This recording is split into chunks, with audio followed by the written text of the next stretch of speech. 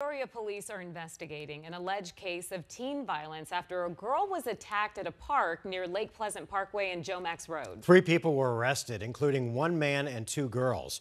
12 News journalist Gabriella Becerra is live outside the Peoria Police Department with details on this alleged attack. Gabby?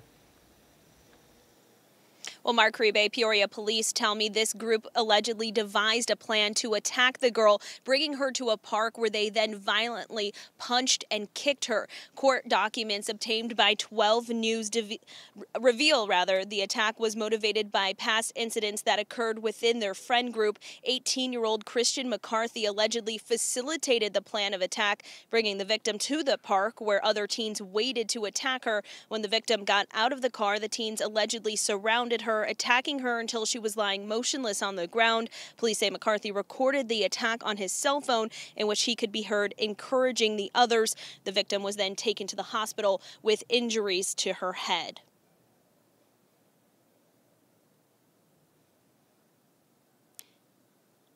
And McCarthy is also facing several charges, including disorderly conduct. Police arrested 2 additional teen girls. Those names are being withheld because they are minors. We'll have more on 12 News at 10 tonight, including what his mom is saying about the arrest. Reporting live in Peoria, Gabriella Becerra, 12 News.